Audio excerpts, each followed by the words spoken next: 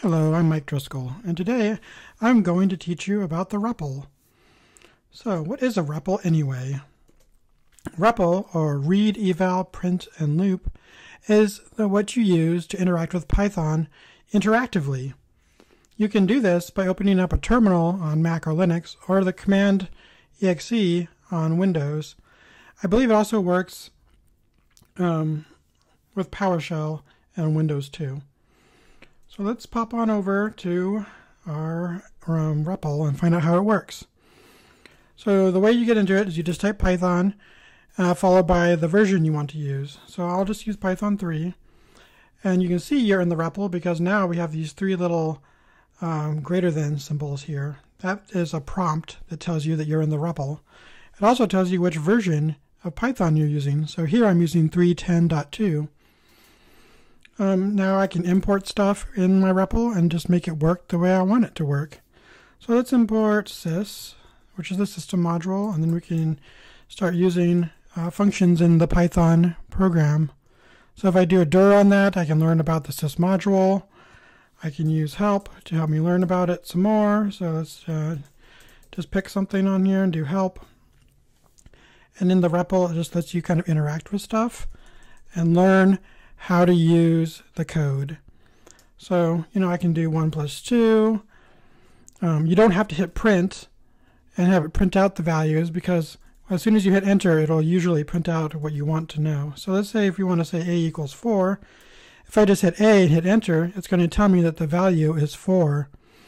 If you were running an actual Python program, then you'd want to do print A to get the output printed to standard out in your console. In this case, because I'm in the REPL, it'll just print it out automatically for me. So the print and the A are pretty much equivalent in this case. Python actually comes with a more powerful REPL that you can use called IDLE. So let's go ahead and open that up. Here's the IDLE shell. You can see it also has the three greater than symbols telling you that it's a prompt. The reason that I like the IDLE shell is that it uses syntax highlighting. So now you can see that import is now orange. And so you can import sys, and everything works pretty much the same. It just uses syntax highlighting, and it can do autocomplete. So now that we have sys, I can hit dot and start typing, and it'll pop up this little dialog and show you all the stuff that you can autocomplete on. That makes it really handy as a REPL because you can kind of have that almost an IDE type feel, but in a shell environment or a REPL environment. So anyway, there's system.path, and you'll see it still continues to have these nice colors. You can actually get special REPLs for Python. So if we close out of this one and clear it out, you could get like the IPython REPL. And IPython is kind of like interactive Python, I think is what the I stands for. I might be wrong on that. But anyway, yeah, interactive Python. It also has color coding, but instead of the three greater than signs, it says in and out. So in this case, you do import, and you can see that it changed the color to green instead of leaving it black and white. But it does other things. So if we do like print and hello from Python, you can see that it is doing a completely different color system than what you saw with IDLE. IDLE does a very different one. Of course, each of these different things have different ways to set up the colors too. And I believe with IDLE, or not IDLE, with IPython, it also has autocomplete.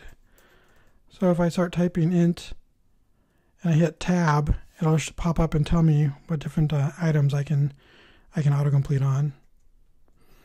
So there you go. Those are different types of REPLs that you can use to interact with Python, and this is a really handy way to test small snippets of code.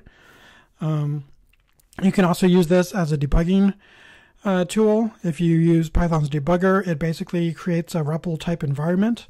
So when you raise an error and you drop into PDB, for example, which is the Python debugger, you can do something similar to what I'm doing here in the REPL and just kind of access different things in the REPL to kind of help you debug your code. Anyway, I hope you found this helpful, And if you have any questions, you can let me know. Thank you so much.